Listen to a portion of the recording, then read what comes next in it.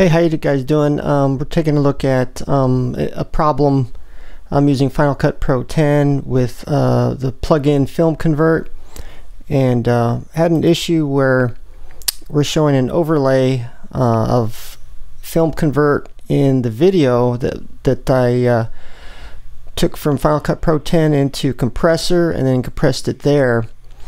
And I was assuming there might be, because I might need a paid upgrade or something like that, but if you take a look at their website, you can get a free update currently with FilmConvert. This is version 3.03 in August of 2020 that I didn't know. Obviously they updated Compressor 447. Fixed watermark problem in Compressor 447 and released with Final Cut Pro X 1049, and here you can download the update to fix it. So I just wanted to tell you about it, and thanks for watching.